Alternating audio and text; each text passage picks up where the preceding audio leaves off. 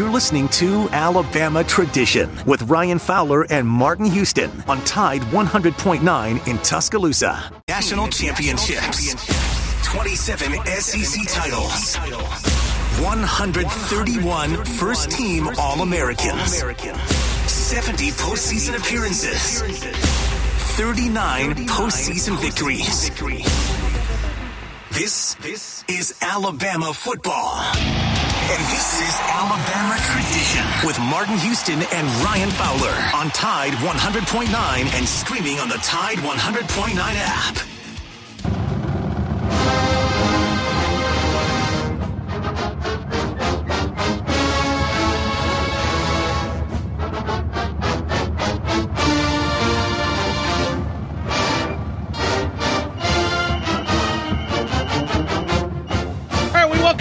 Bonus hour. We call it Alabama Tradition. It's myself, Martin Houston, still coaching high school football at Northridge. And, we're going to have to get Coach Martin Houston on to explain why they dropped an L on Friday night against the Hillcrest Patriots. A lot of games moving to Thursday night. I'm sure they're preparation mode right now at Northridge. We're taking phone calls on a score prediction day, and let's get right back to it. Dreamland score prediction day. Let's go to Brett in Mobile. Brett, good afternoon, man. You're in the game. Hey, Ryan. How you doing? Hey, good, man. I hope all is well in your world, and be safe down there, man. Well, question. If the storm hits Baton Rouge and comes up in Mississippi, are they going to play? I just don't know the answer to that question. I mean, unless it's some kind of safety hazard, would they cancel it? I'm asking. I don't know. I'm asking. I mean, right now, Baton Rouge is the target. So I'm asking how they make those games. And there's some projections that it could turn east, which if the further west it goes, it may we have greater impact as far as rain and wind here.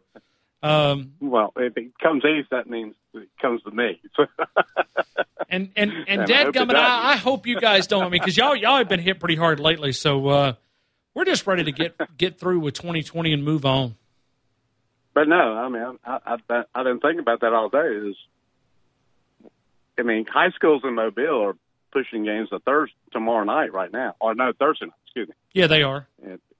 And instead of Friday night, and so I didn't know. Was there, because I'm not sure what the SEC has in plan for games that won't be played or couldn't be played. Just a question. And I don't know. And I'm sure the SEC is monitoring every step at it. But they tell us very little until we get a press release. But I will say this. We will do an SEC teleconference tomorrow. It is a scheduled, so it's not like it's something that's just been added in. I'm sure we may be able to find out something tomorrow, maybe what the SEC is thinking. Yeah. Well, anyway, that being said, we're playing Ole Miss hopefully this weekend, and I'm hoping for that. But and personally, I think I had 51 on my mind the entire time until like 3 or 4 guys in front of me said the same score. But I was thinking that if we could run the ball, if Najee could stop dancing and play a little football and run, So hold on. We have more criticism for Najee, and we heard that early in the 2 o'clock hour. Seems to be kind of a popular trend here. Well, who's at fault, Najee or the offensive line? Brian Robinson seemed to run very well in the second half. And we had, 27 minutes not even 27 minutes of time on our side? It was like, 20 – what was our time of possession? Yeah, see, we were in the 20s. I think they were at 37, though.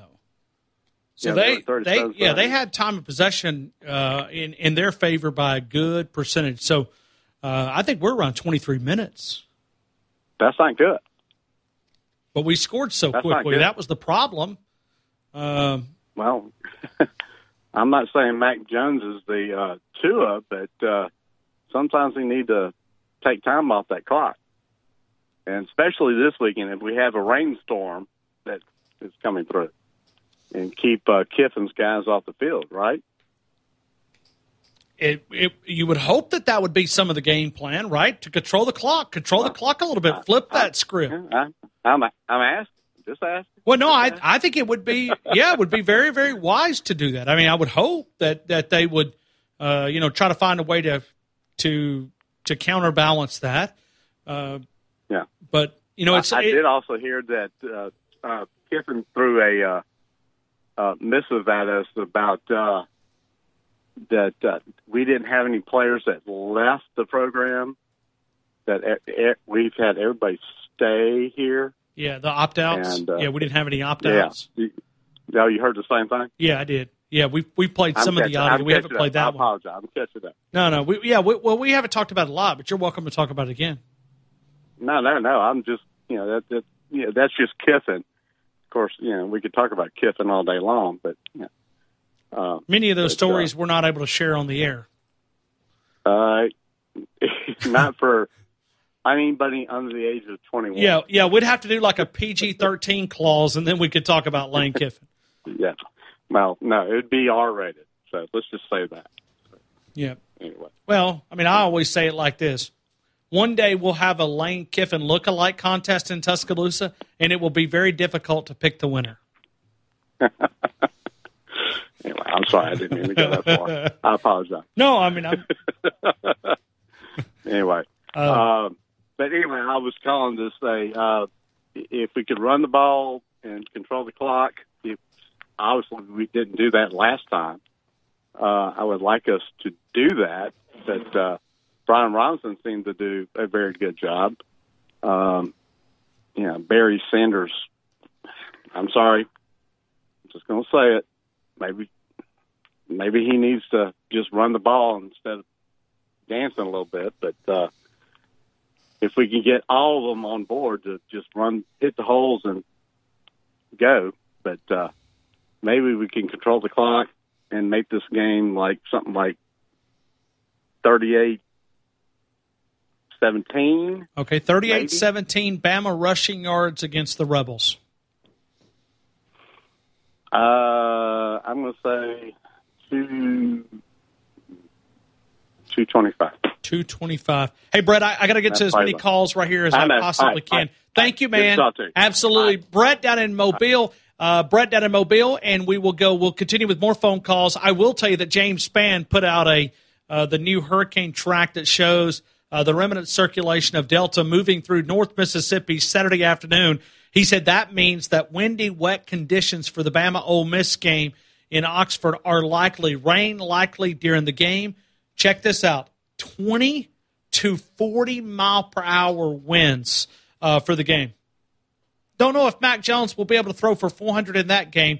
We've got Scotty in Chattanooga and Ellis in Manchester, Tennessee. We got William Barger coming up in just a couple of minutes. Scotty, good afternoon, man. You're in the game. What's happening, Ryan? I am very, very well, and I hope you are too. Well, I am too. I'm actually en route to Tuscaloosa. I'll be there in next hour or two. I got to work in Tuscaloosa tomorrow and probably for a little while the next day. So. Well, good deal. Yeah. Enjoy. Get to eat that. Hopefully, make it out to Big Mike's. So that is a absolutely great place to eat. So. Yes, it is. It is. Big Mike's is always a fun part of it, and it's a great place, man. We love the atmosphere. We love the steaks. The food's great. And downtown Mountville always rolls out the red carpet. Man, it's just really good. The one thing I was going to say, Ryan, before I give you my score is, as far as the defense, I'm gonna, and we discussed it a little bit last week, but I think they're better than they were last year. But I still just don't see the aggression on some plays that I see. I see that aggression, and I see the monsters just going toward the ball. But then there's other plays where it's like it's a design play to where they're staying. Maybe they're staying at home, or maybe it's called that way. But I see a lot of defensive players out of position, including Dylan Moses a couple of times was out of position. Just not where they're supposed to be when other teams have success gaining yards. and I just don't know why over the last 2 or 3 years we've had that problem. Now, I think that by the end of this year, it could be fixed because the talent is really, really good, and I think that I don't know, Ryan. I know you see the exact same thing I see, don't you? I'm a little concerned about this defense, and I'm not concerned about winning the SEC. I'm concerned about winning the national title. I mean, that's not the goals in Tuscaloosa. And so maybe we can find a way to clean some of that up, but I think it's fixable, and I think we'll be a much different team as we progress throughout the season. So you worry about Trevor Lawrence sitting back there and picking us apart, don't you? Well, I mean, I spent $5,000 to go to Santa Clara in a trip, and I came back with my butt kicked and, a little less in the bank account. Yeah, I mean, I want us to be able to get more pressure on the quarterback, too. I don't know why we in the years that we've won national championships, we put a lot of pressure on the quarterback. I will say one thing, Ryan. I was ecstatic to get a pick six, to get a non-offensive touchdown, which is what we used to do, and man, maybe that'll start a trend in the right direction. Getting those non-offensive touchdowns, I think that was awesome. That particular play, the pick six, was really good. I believe he's a true freshman, correct? He is. Yeah. No. One of the picks was a true freshman, but the pick six was Daniel Wright, was it not? No, Moore. Yeah, Malachi Moore was the interception in the back of the end zone. I thought Malachi Moore was the pick six. No, I think it was Daniel Wright, was it not? I don't know. I'm asking you. Anyhow, I was really glad to get the pick six. That seems to give our defense energy when we get plays like that. So I just hope that continues. Well, Ryan, I'm going to give you my score. I don't even know that the game's going to get played. You know, there's been a lot of cancellations throughout the years for certain hurricanes, and when a hurricane is headed directly that way, the good part about Oxford is it's up toward the northern. It's almost in Tennessee. It's real north. So maybe that's far enough away to where the game won't get canceled. But I'm going to give a score of 42-14. 42-14, Bama rushing yards versus Ole Miss. We're going to run it all night long, and I'm going to say the rushing yards is going to be 327. 327. Scotty, thank you, man. Ryan, have a good day, buddy. Absolutely. We are pushed up against. I got William Barger for about 12 or 13 minutes and right back to phone calls. They have been jammed up today on the game. Ellis, do not go anywhere. Don't lose your spot in line. We will get to you, and coming up in a couple of minutes, William Barger, former offensive lineman. He's next in T-Town. Tide 100.9, the home of Alabama. Crimson Tide Sports. Tide 100.9 WTID-FM. The station in Tuscaloosa for ESPN Radio. Your home for Alabama sports. Tide 100.9 and streaming on the Tide 100.9 app. You are listening to Alabama Tradition with Martin Houston and Ryan Fowler. Your connection to Tuscaloosa and the University of Alabama athletics on Tide 100.9 and streaming on the Tide 100.9 app.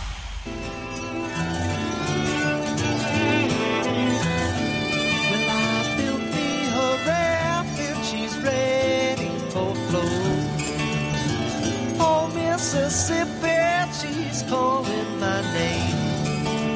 Catfish are jumping, that paddle wheel bumping.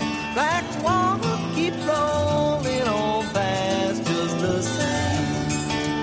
Oh, black water keep on rolling. Mississippi moon, won't you keep on shining on me? Oh, black water keep on rolling. Mississippi moon, won't you keep on shining on me? Oh, black water keep on rolling. Mississippi moon, won't you keep on shining on me? Yeah, keep on. All right, here we are. We're final 35, 40 minutes. We've taken probably about 50 phone calls today. We're doing the overtime edition as we roll on to the 7 o'clock hour. We'll get back to the phone lines. It's a busy day when you have to clear a phone line to even get your guest in, and we'll do that. We will go to William Barger coming up in just a couple of seconds. Ellis, don't go anywhere up in Manchester, Tennessee. Tom in Tuscaloosa. Joe in Duncanville. Hold your spot in line. I wouldn't give it up. Let's go to William Barger, former Crimson Tide offensive lineman. We call him a Tider. He's a Crimson Tide insider into the football program. Hey, William, welcome into the game. I hope all is well, man. Doing great, Ryan. How about you? Hey, very good, very good. I'll be even better if this Delta will slow down just a little bit here and find a way to maybe, not be as powerful. Right now it's a Cat 4, and James Spann said that wind conditions in Oxford during the game could be between 20 and 40 miles per hour. That's pretty crazy. Well, sounds like it'd be a great time for Steve Sarkisian to work on the Najee Harris show. Oh, that's a good point. And I want to ask you about that because we've had several people today that have called that had, some criticism. Where do you put that responsibility of kind of getting that rushing attack cranked up? Well, I think first of all, you have to look a little bit deeper than what you see on the surface. First of all, it's a very, very difficult position that Steve Sarkisian's in. It's no different than last year. He's got so many weapons, and there's only so many touches, in a ball game. So, how do you come up with the right formula for that? Certainly I saw a lot of instances in the Texas A&M game. They do have a very good defensive line where, they were doing run blitzes and, were selling out to stop that run. And, Steve Sarkisian and that offense, made the right counter move.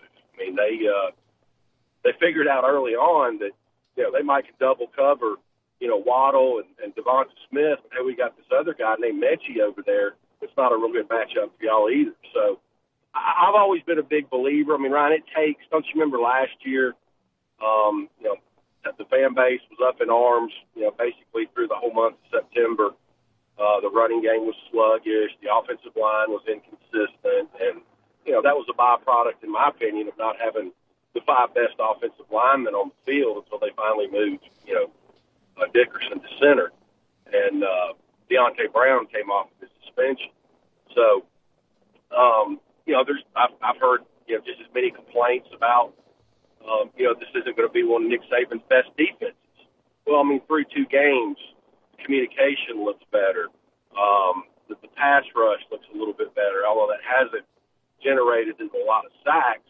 They are doing a better job of protecting the quarterback this year. So, I think you should always wait. Normally, for me, it would be around the first week in October. This year it's probably going to be the last week of October, first week of November, because of the season being pushed back. Before, you've got a lot of guys. Some of them aren't totally healthy on that front 7. Let's see what they look like, at the end of this month versus in the first 2 ball games. I really don't think there's been a lot to, be critical of. There's a lot more stuff that I think should be celebrated than nitpicking.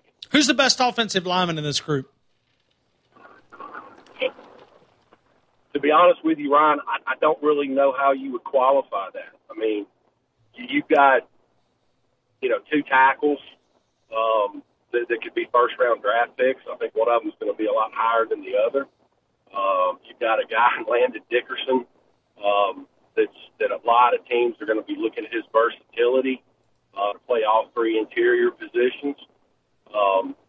Obviously, Deontay Brown can continue to manage his weight and, get more consistent. He's going to be a high draft pick. And, certainly he's still very young in his career, but, Nick Saban doesn't really make a habit of signing a lot of offensive linemen that he doesn't think have NFL capability. So, there's certainly that future out there for Ekiyor to go out and grab as well. We're talking to William Barger, former offensive lineman at the University of Alabama. William, take a look at that defensive side of the football and kind of recognize some guys that you've kind of seen play good in maybe a high level on that side of the football. Maybe just who stood out to you, and not trying to limit you with the qualifiers, but just saying, looking over there and saying, hey, this guy's had a pretty good first couple of games. And I didn't really get to this until after you had moved on. I'm sorry. But I'm going to qualify your question the same way I did last year with Jedrick Wills and the year before that with Jonah Williams. Okay. I'd have to go with Evan Neal. I think he can play all 5 positions, play them equally well. He's just got that, that same just freakish athleticism that Williams and Wills both have. And to me, I think he's when you look at that, I think you have to take into consideration just how versatile these guys are. As far as the defensive line, I still don't think we're seeing a healthy 100% DJ Dale. Christian Barrymore, I think, is still working through that minor knee injury that he had. This is the first time that Abogier, has been in a starting type capacity, so he's still kind of feeling his way through. But I certainly see an improved defensive line over what I saw last year. I just, that's why I kind of want to wait until later in the month. Maybe we see these guys get a little bit more comfortable. Maybe you see a freakish athlete and Will Anderson develop some counter moves into his pass rush package, which could certainly help that front seven. But I think a lot of positive things are going on there. I've been very impressed with the development, the continued progress. Let's don't kid ourselves. This is just the second football season in Christian Harris's life where he's played inside linebacker at any level of football, much less in the SEC. But it just seems like that unit maybe has found not just one alpha dog, but it kind of looks like they found 2. I mean, with what Christian Harris has been able to give you. I mean, and maybe it's not this year, but he's definitely will be there in the future to maybe anchor that defensive side of the football after Dylan Moses departs. No, I certainly think that's probably what's in the works. And to me, at least it's just, it's a small sample. But in 2 games, the communication on defense looks better. You don't see as many lost moments. I mean, I've seen a few wheel routes that you could have said that in 2012. You got some really talented young defensive backs back there. And some other guys that are, right behind them that are equally as talented pushing for playing time. I think we talked about this back in the summer. If we can keep Josh Jobe healthy and, keep him, doing good on and off the field, I think that's going to be the biggest uptick in the quality of that defense. If you've got, Surtain on one side and Jobe on the other, holding up their end of the bargains, it's going to make everybody else's job going back towards the line of scrimmage that much easier. Hey, William, a question that came in off the air. We were talking about the weather, and it seems like that it is going to be a little bit of a nasty conditions on Saturday afternoon. What's the craziest conditions you've ever played in? In a game that matters. We had I think pretty much a flood in the homecoming game against South Carolina in '92. But I have to say the most extreme conditions was in the 1992 National Championship game. I don't know what the actual temperature was, but that's the coldest I've ever been. Playing in a football game, it was rough. Really? Okay, I don't think I've ever heard too many people talk about this. Get some of the callers, some of the listeners to call in that were there. Okay. If memory serves me right, I was told they ran out of coffee and hot chocolate by halftime and started selling $5 cups of boiling hot water. Oh, wow. But now the only problem with that game, I don't know how many Bama fans were there, but it's probably like quadruple. You don't find many people who were not there.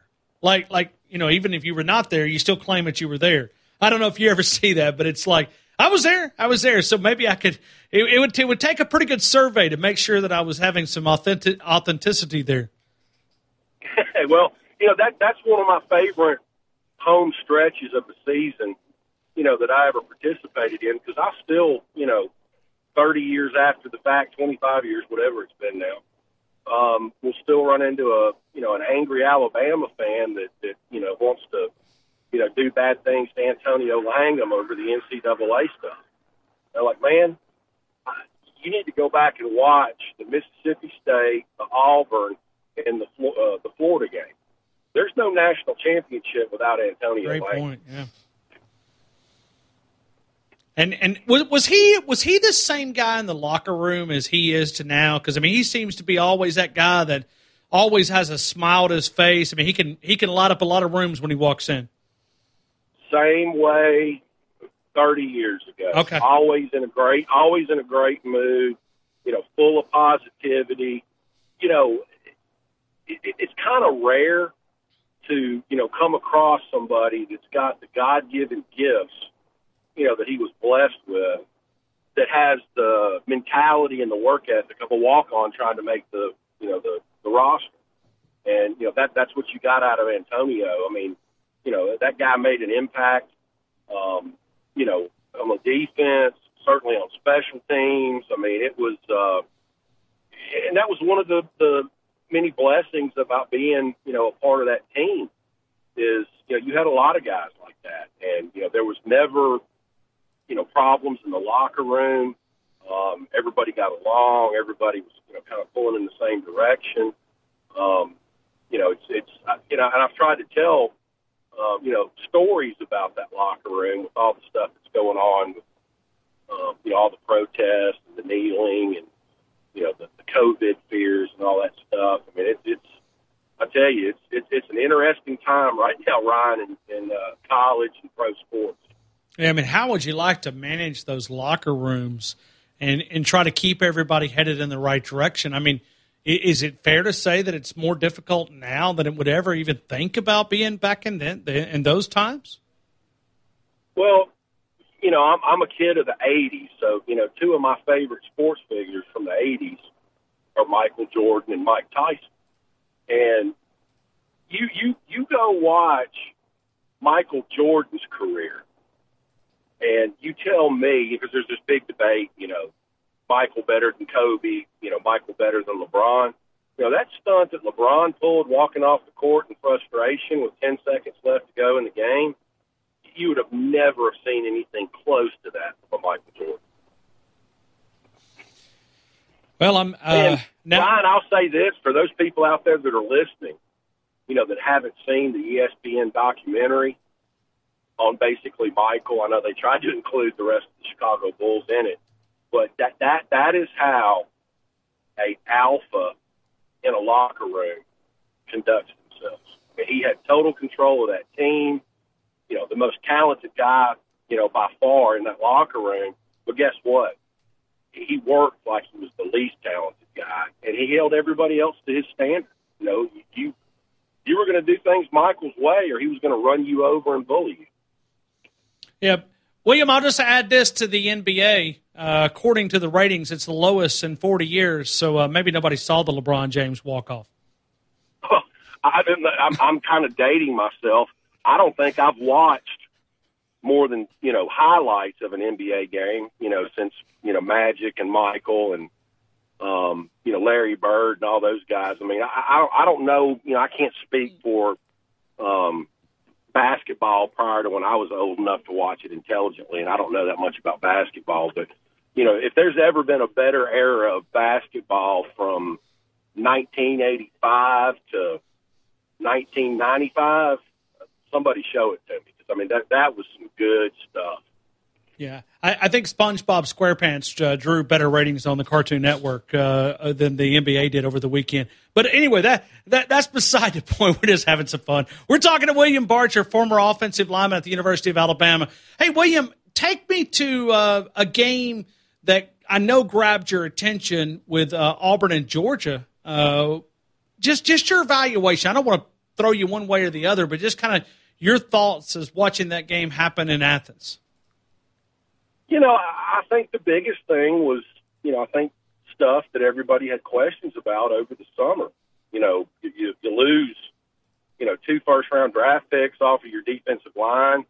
I think you lose either 4 or all 5 starters on the offensive line. And, I think most, people with a decent football IQ, expected Auburn. You don't really have a proven running back on your roster offensively. I don't think many people should be surprised in the outcome the other night. You know, it's become a revolving door, you know, down there from the standpoint of, you know, Gus always finds a way to bail himself out and, you know, get another year. And that tends to, you know, bring in a new offensive coordinator, you know, come November 1st, he takes the keys away from him and he's calling the plays again. I just think that a lot of people have figured out, you know, that he runs the same 5 plays out of 25 different formations. And they're just not as good as they have been in the past, you know, on both sides of the line of scrimmage. You know, I think, you know, certainly at least Saturday night, I'm not going to go back to when he was a true freshman, but certainly I think Saturday night, Bo Nix was, you know, running for cover and taking off before the pocket actually did collapse. I think he was anticipating the collapse of the pocket in a lot of cases. And, you know, from what you saw, it might not have been a bad mindset to be in. But, you know, I just think it's a byproduct of last year. They were a lot more talented on both sides of the line of scrimmage. I think they've still got a offensive identity defined. And, you know, I think they've got a quarterback situation down there where, you know, if that running game isn't working and you don't have the fear of the RPO process, that's not that difficult of an offense to slow down. Now, if the RPOs are going and you've got the running game, you know, circa, you know, Nick Marshall, Cam Newton, then yeah, it's a difficult task.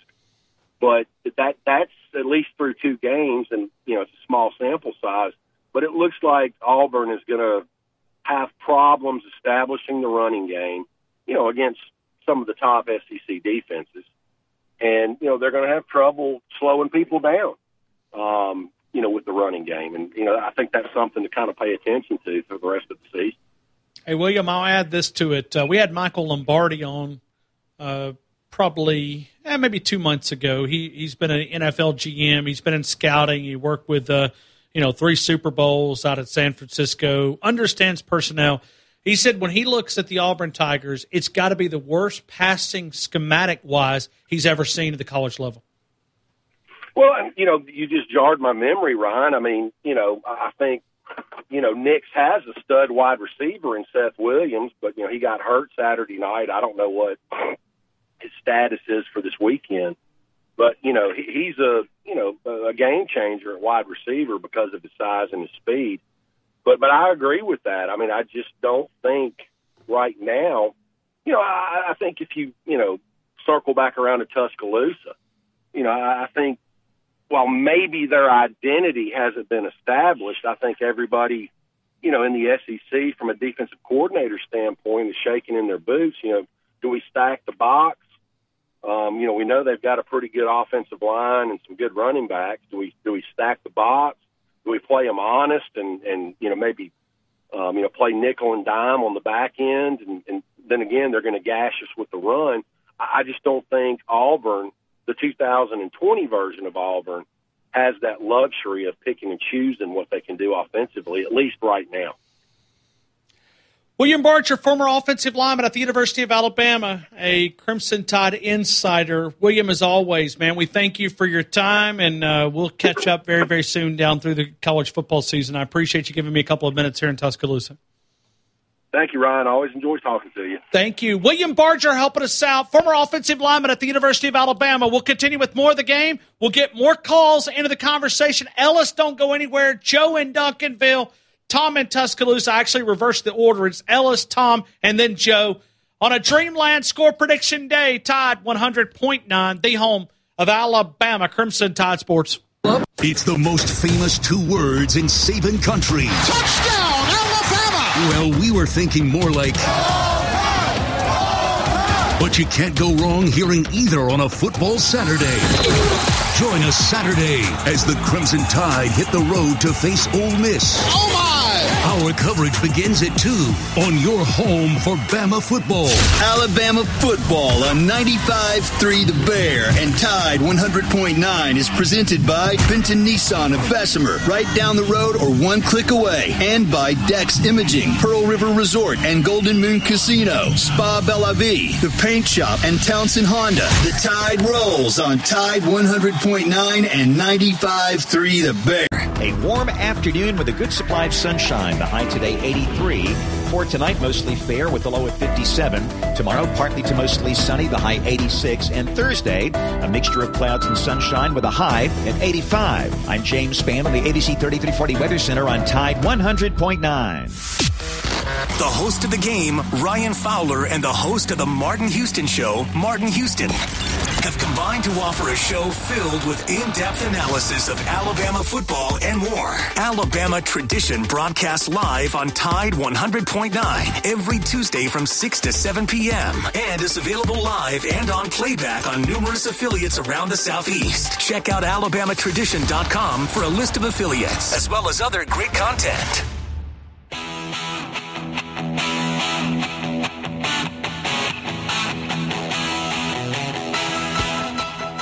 All right, let's talk some Alabama Crimson Tide football. If you want to jump in, we've got a couple of minutes left. If you want to do it, 205-342-9904, 205-342-9904. Let's go to Ellis, Manchester, Tennessee.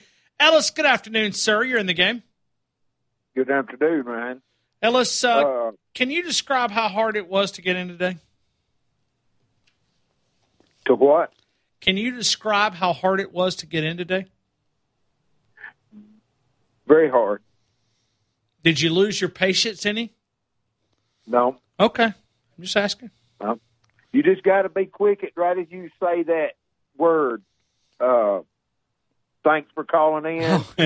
You know, you got to push that button. I got you. Push the send button.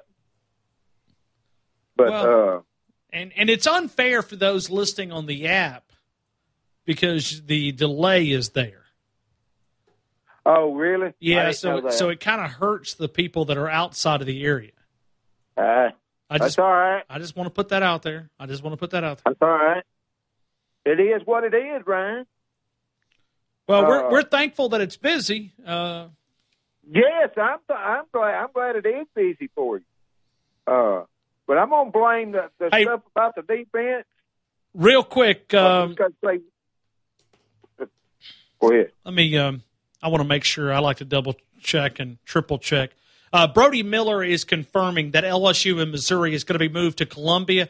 Will be played at 11 a.m. due to Hurricane Delta, and there's other outlets that have reporting that as well. So LSU in Missouri is going to be moved to Columbia. Will be played at 11 o'clock due to Hurricane Delta. Just kind of put that out there. Still kind of working on this Alabama, see exactly what the options are going to be, but I think a lot of people are looking at Baton Rouge and saying it's going to be wet, it's going to be nasty, and the priority needs to be trying to help those people out that are going to be going through another round of hurricane. Let's pray for them, Ryan. Absolutely. They are in my thoughts and prayers, and as all of those people down the Gulf Coast. Hey, Ellis, throw me a score out, man. I've got like 2 minutes. I'm sorry. 48-17. I've just hijacked your call with news, man, as here we are. 48-17? Yeah. 48-17 Bama rushing yards. 285 yards. Okay. 285. Ellis, I appreciate you, man. All right, roll tide. Roll tide, right back to you. Thank you, Ellis. Ellis, Manchester, Tennessee. We've got one line available at 205-342-9904. Joe, Duncanville. Joe, good afternoon. You're in the game. Yeah, hey, Ryan. Hey. I know you're busy, so I'll just go ahead and get some scores if that's okay. Yeah, sure. All right. Alabama 44, Mississippi 19, and the Alabama rushing yards are 282. 282. 44-19, 282. Joe, thank you. Thank you. We are taking more calls if you want to jump in. 205-342-9904. We've been able to say that twice since 2 o'clock. So if you want to get in, right now your line would literally be about 30 seconds wait. So because I got another caller that's very quick. We call him Quick Dave, and we're going to get to him in a couple seconds. But if you want to jump into the Dreamland Score Prediction Day, you can do that at 205-342-9904, 205-342-9904. And it is a Dreamland Score Prediction Day. And Quick Dave, don't be as quick as you normally are. Analyze the game. I hope all is well, man.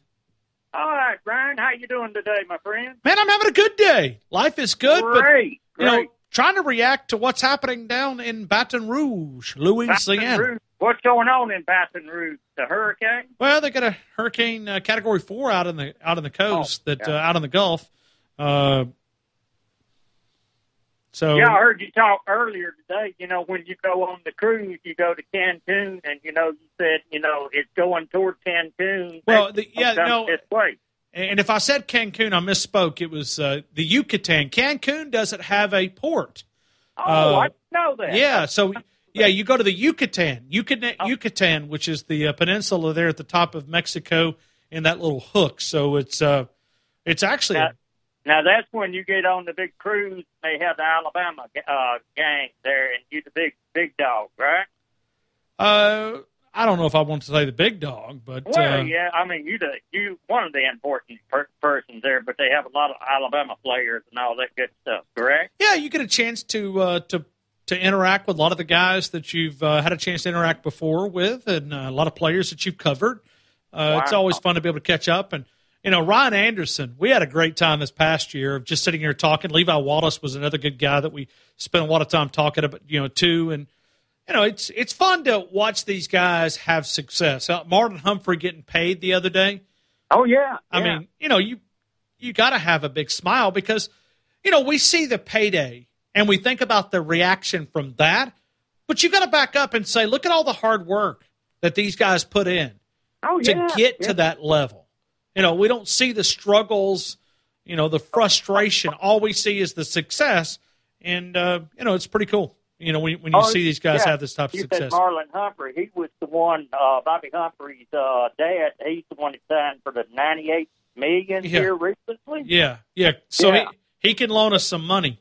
Oh yeah, and I wouldn't be afraid if I was you, Brian, to hit him up for at least $25. Oh, I mean, I think he might let you borrow $25. You never can tell, but he don't start you a lot of interest. It was kind of fun to cover Marlon because I was such a big Bobby Humphrey fan. 26. I mean, I was a two-way player in the backyard. Okay, I mean, I just want to put that out there. I mean, there's a lot of people that are two-way players on the college side of things. But I was a two-way player in the backyard.